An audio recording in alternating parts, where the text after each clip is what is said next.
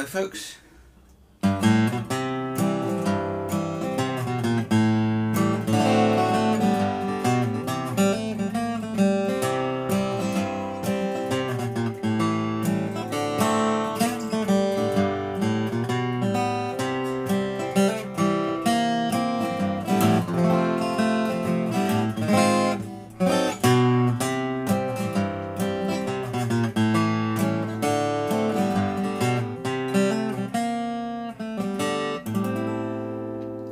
Yeah, it's the old silly moustache again. It's the Sunday before Christmas. Well, what a year. And things are still looking a bit dark, but hope springs eternal. During lockdown, I was contacted by somebody who asked me if I would give them Zoom lessons. Give him Zoom lessons. And so I had to learn that process, and we did, and we found that we got on really well. And then somebody else, and then somebody else, and somebody else. And it has worked rather well, and I've learned a lot. I'm not a trained teacher, and I have no formal musical education, but I do have a few years of experience in both playing and watching and listening to others. And I can remember when I didn't know the stuff I know now. And also, I have learnt to play guitar 3 times, so I know how difficult it can be. Let me give you a little bit of background. I was a drummer in the 60s. I picked up a guitar for the first time in probably the late 60s.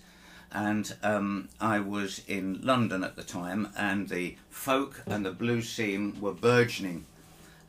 You could go to a club and see fantastic performers and musicians, now famous names, almost every night.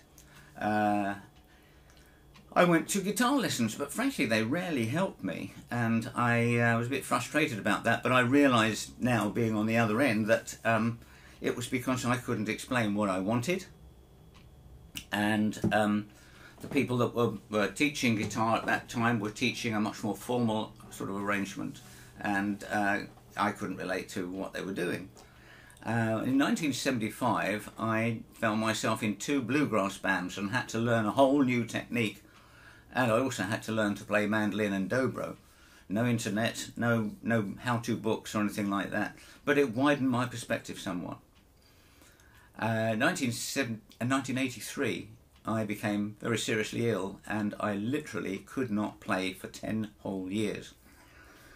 In the latter end of that era, I became interested in photography, and that became my creative outlet, and I started winning prizes and awards and things, and I soon got booked to give talks which proved very very interesting, because I found myself standing on stages in front of large groups of people, presenting and informing and entertaining.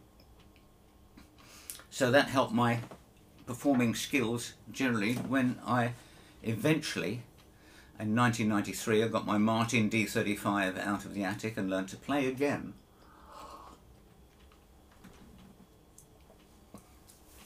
During that time, I'd been listening increasingly to mainly American singer-songwriters, and that demanded a different sort of approach. It wasn't bluegrass, boom chick stuff all the time. There was more expression, more thought put into the playing styles.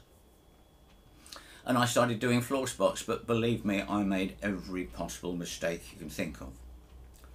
But then I formed a duo with a bass player, and then a dobro mandolin player came along, and then there's bluegrass bands, and I was also doing solo gigs.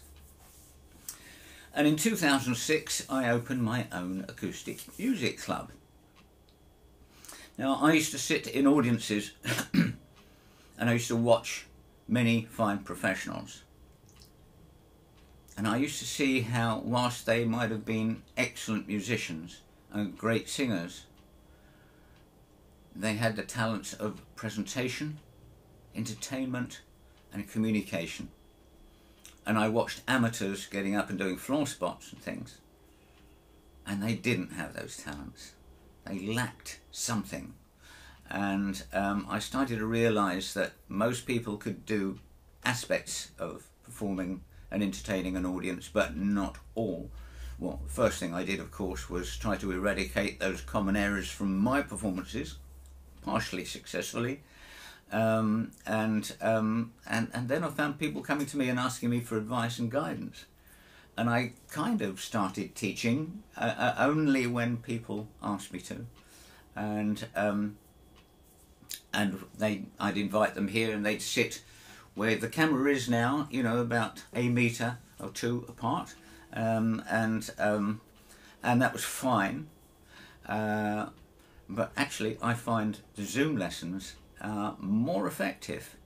There's a degree of separation which is good, but we can still communicate closely. Anyway. In 2017 I got throat cancer, and that messed up the whole of that year, plus my throat, and I had to literally learn to talk again, and then to sing and play guitar. I'd lost so much weight I couldn't hold the strings down, things like that. But it gave me a better perspective of the challenges that people have. You mean it's difficult to form an F? Well, yeah, it is now. You know, these aren't the same as they were before the cancer treatment. And, you know, to teach, you have to remember when it was difficult. So it's good to be reminded of those things every so often. Now, what's my teaching method? Well, I don't have one.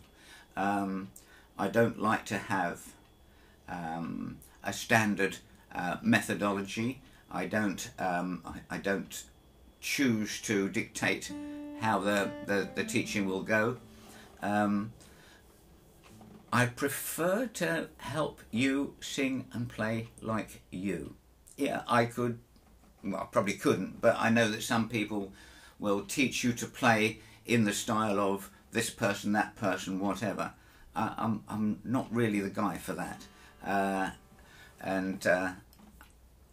I would tend to work on your style. Some people ask me to teach them my styles, whatever they may be, and I will do that, but let's find ways to adapt it into what you want to do.